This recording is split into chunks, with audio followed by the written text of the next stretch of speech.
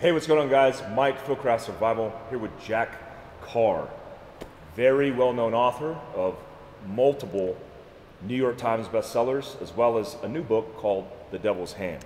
Yeah. When's that book come out? Coming in April 13th. I'm stoked for that. Yes. And because he promised that he was going to do a book signing in Fieldcraft, Heber City, Utah, at the HQ. Well, it's the least I can do. You inspired one part of the book, one sentence in the book anyway, but a very important one.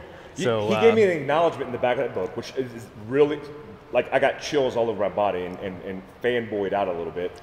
But that's super cool because there was a post or something about, can we spoil it? Yeah, totally. About tinnitus, Yep. and then the character in the book, which Yeah. is actually the president. Yep. It reminded him of his experiences in Yep. combat. Yep. You were doing a post back in December, I think it was, where you talked about that as a constant reminder. And so I was in edits on the book at that point, and the president is a combat veteran, 10th Mountain guy in Afghanistan right after September 11th. He joins up, goes to war, and part of his mission going forward, something that reminds him to stay on the path, is a constant ringing in his ear. So, so I put that in the book, and yeah, I appreciate you inspiring that piece of it. It's a very important sentence. I hope to continue to do that. Awesome. Maybe man. even a main character role. Awesome. Asian. We need more Asian main character roles.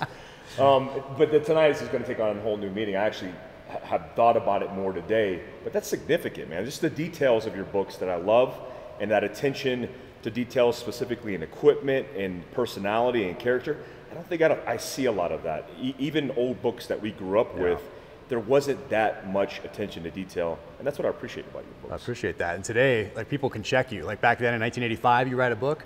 Like, how is someone going to point out something that you did wrong in there? Like, you say something wrong about a gun or whatever it is. Like, now they can reach right out. There's no barrier there. They let you know. Back in 1985, what are they going to do? Sit down and write a 3-page letter to an editor, and then the editor is going to look at it and not publish it anywhere? Yeah. Well, that's it. Well, now they can get right to you. So, but I'm a gear guy anyway. Have been my whole life. Was before the SEAL teams, during the SEAL teams, after. It's just a part like what you're wearing right now. That tells me a story. What these guys are wearing, it tells me a story. What pistols they have, what knives they have, all of that tells me something about them. So I use that to develop the characters in the books. That's really awesome, man. Well, Austin's wearing a banana hammock. I'm not sure where that story tells you. Tells me a lot.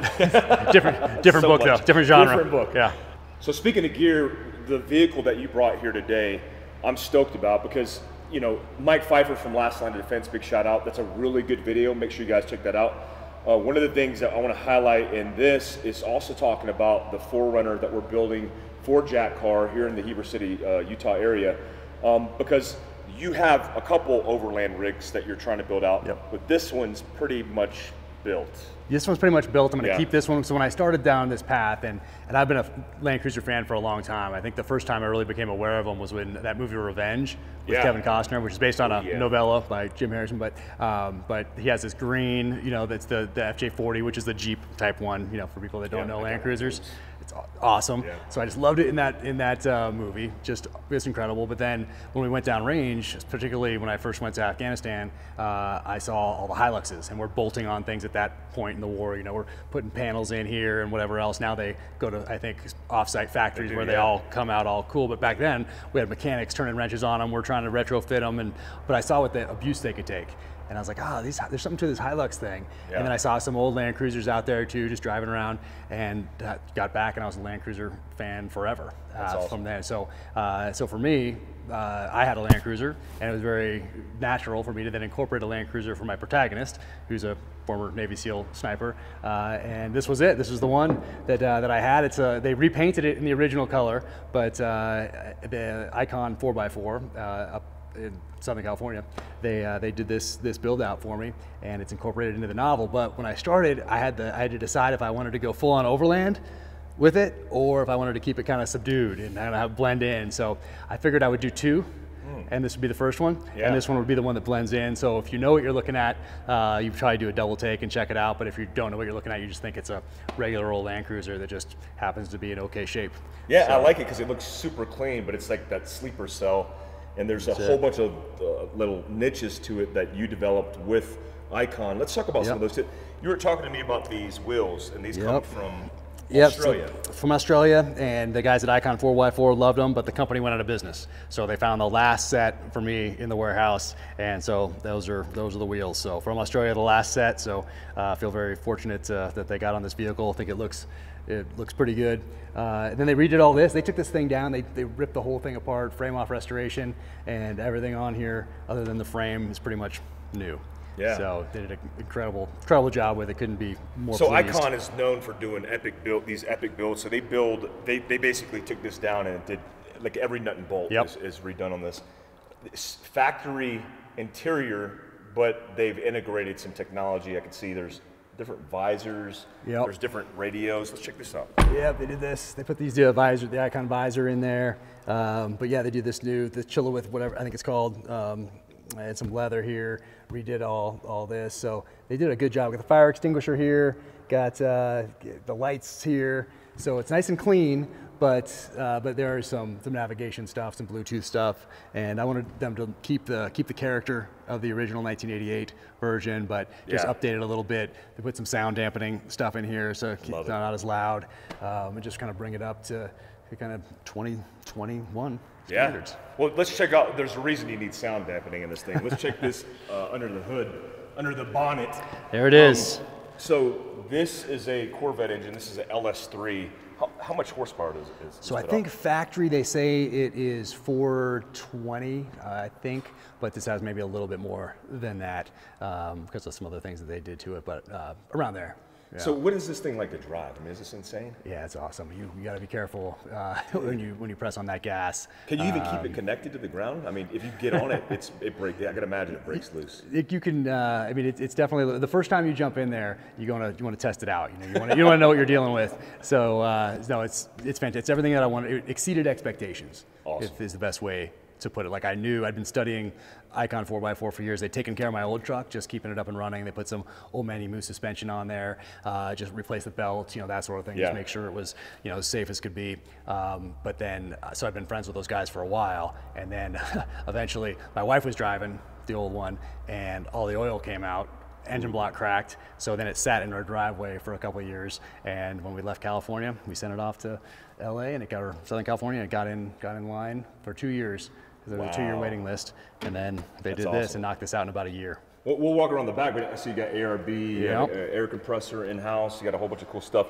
This vehicle is obviously 4-wheel drive. How does it do on off-road? So I've not taken it off-road yet. It arrived last April, and it's been a busy year. Yeah. So I've taken it. I mean, I've taken it off-road onto some dirt, dirt roads, but nothing like that you have to actually navigate. Yeah. So it's been off-road, daily but driver? not really. I had the 4Runner for the daily driver, just getting the kids in and out of parking lots at the ski resorts and that sort of thing. Yeah. But what I like about this is the headlights too, because the old ones were, they were plastic and they were just yellow. So we got the more modern, either LED or halogen. LED. So, and they put the horn, because the horn on for those that drive Land Cruisers, the horn isn't very aggressive. So I had to put a different horn in there. Passive. So Let's check out the back. Let's do it. There's that too, just in case. Got a little. Had to put a little safe in there. So we got that. No big deal. Yeah. What's that combo? Yeah, I don't want to steal Mike Pfeiffer's thunder, but letting you guys know, if you guys want a more in-depth overland perspective walkthrough, make sure you go check out that video on Last Line of Defense with Mike Pfeiffer.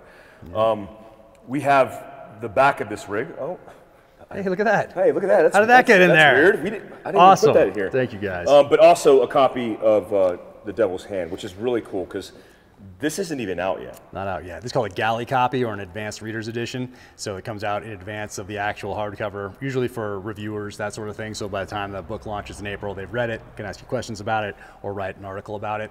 And I don't really like handing them out though, because it's not a final draft. It's a rough draft. Yes. In this case, so there's a few things that, not content-wise, that change, but there's a couple, mistakes here and there, and that's typical for a galley copy. It's not in its final form. Yeah. But yeah, it feels you're almost in there. like a classified piece of material. Just holding this, because some of this is going to change a little bit, and there's a limited edition or number of these. That's right. Very few. But on sale 4/13/21, April 13th. It's going to be on sale. And we'll do something right here. Yeah, I'm excited. Awesome. When can we do it? What do you think? What date? Anytime that week. Yeah. Or anytime, really. But can we do the 13th? Yeah, we can probably do the 13th. Right, check with the 13th. It's somewhere that week. Let's 13th into that week. That's it. But I'm excited about it. I'm excited about the 4Runner build because I like the fact that the 4Runner is a build used for everyday use, and the combination of on the street with the missus, off-road, I like that common idea of taking an everyday driver and turning it into an off-road capable vehicle. Yep. And I appreciate you trusting that vehicle with us. It's gonna be cool. No, absolutely. That was the goal of that one, is just to, just like you said, to be prepared. But then there's another one that's going to be the bug out vehicle. Yes. That'll be a little different. It's not as well set up to drive the kids around every day, all day, every day. That's the one I get in and we go. When we're not on a road trip where we're going to be staying in a hotel or staying at somebody's house. That's the one where we got to get to Montana. We got to get to wherever we need to go. That'll be the bug out one. That'll be a different build. I like that. Hopefully we get that build too. That'd be awesome to do as well. Jack, I appreciate. Thank you for coming out, man, and sharing this vehicle with us. Absolutely. We got a whole bunch of content coming to you guys. If you like this, subscribe. Make sure you guys get a thumbs up, and then look below in the notes all of Jack's information for all the books that he's doing, as well as his social media and everything else. And stay tuned for YouTube and all the stuff that we're doing for the 4Runner build out that's going to be coming to you guys. I appreciate you. Next time. Thanks so much.